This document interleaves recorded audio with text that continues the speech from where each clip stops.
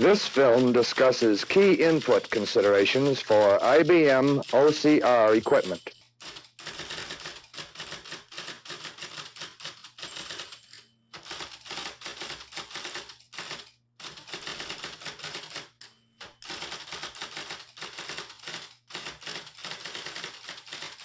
She's a very attractive young lady, but why in the world are we watching her?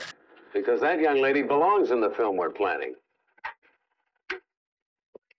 She successfully entered the world of optical character recognition. What do you mean? She was typing an optically readable document. Oh, we can't waste time on pictures of pretty girls, let's face it. Why not? We've got a problem-solving situation here. This is a meeting. The little problem that has been thrown at us is, well, you and I know that optical scanning machines can't read as well as humans. But that famous growing mountain of paperwork is real, and it takes machines to cope with it. Now, machines can do a good job, but they need help. So our movie must show executives that extra effort is required to implement an optical system. Not just that. It has to stimulate these men who know far more about the hard facts of their business than we do to take action. I mean, executives have to take action to make sure that documents, printing devices, and people meet the standards that OCR requires. So we're trying to plan a small motion picture that will do that big job. Wish us luck. Look, we've got to paint the backdrop first. Here comes a scene to start with. This 19th century information handling device. Great, because if a character wasn't clear, he could snap his arm garters and think. Reason about what that character should be and generally come up with the answer. But slow. And then the key punch operator took over the job of translating good, bad, or indifferent characters. But that is not good enough today. Today, the executive needs action information. Computers are hungry. He needs more input, and he needs it faster. Source document, zap, right into the computer. Well, now wait, Chris, our audience doesn't need a history lesson. And he doesn't have to be told that computers are hungry. What he needs to know is how to make that source document you've got zapping right into the computer system work.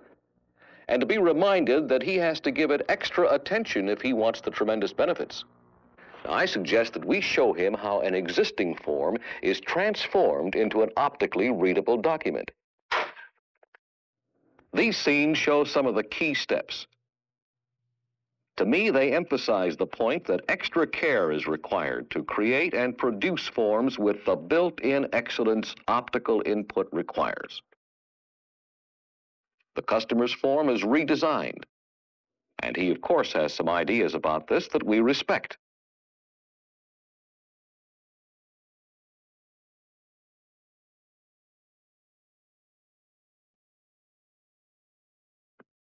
Registration marks are positioned with high accuracy.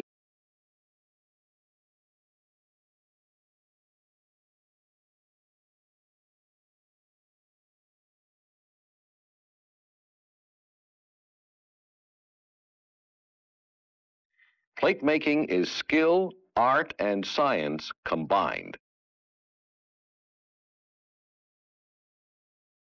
What these scenes say to me is, let a precision printer produce your OCR forms. That's what we've got to put across. Plus the idea that it takes time to develop good source documents. At IBM's Document and Print Analysis Laboratory, excellence is assured by analysis of every factor that could affect optical input. If the background color is too dark, the document will be rejected. So we measure the background color and make sure it won't be rejected. Samples produced by the customer's own high-speed printer are analyzed in detail. Dimensions, character density, handling characteristics, and other factors are measured. We find if and why a document is optically acceptable or unacceptable before optical reading equipment is delivered. Overused ribbons produce fragmented characters and rejected documents. So we test ribbons on a continuing basis. For optimum performance, ribbons must be changed on a usage basis. Can this cash register tape be successfully used as input? Do the registers that prepared the tapes have standard OCR fonts, or are they non-standard? Are the characters clear or smeared? Samples of customer tapes are examined and tested, and the customer is informed of steps that must be taken to get ready for optical data entry.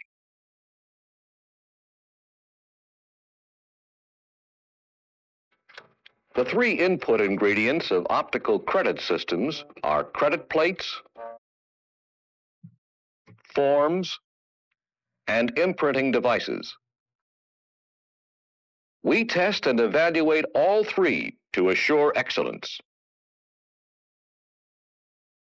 The purpose of all the work done here is to assure excellence of OCR input.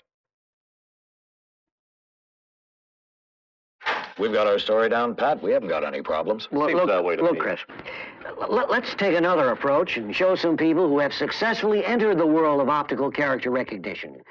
This isn't a tomorrow world. It's here today. That's a good point, Herb. I know.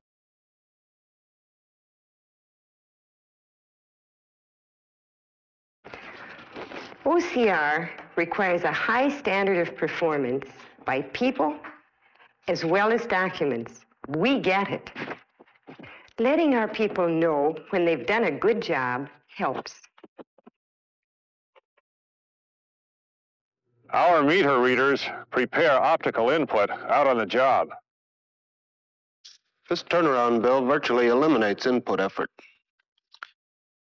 It's read back into the computer optically.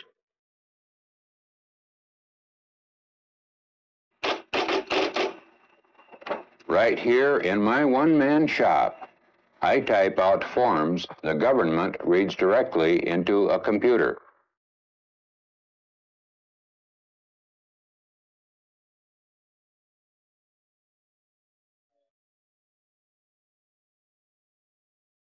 Piecework accounting was always a problem until optics made it simple for machines to read tickets directly.